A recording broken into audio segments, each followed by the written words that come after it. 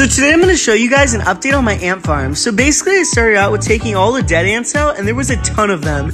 And then the ants started running around outside the tank, and it kind of scared me because they had pinchers. But I got them all back in, which was super good. You can start to see there's the tunnel forming over here, which is super cool. And hopefully in a few days there will be a lot more tunnels. And I put more water in, so come back in 24 hours for more updates on the ants.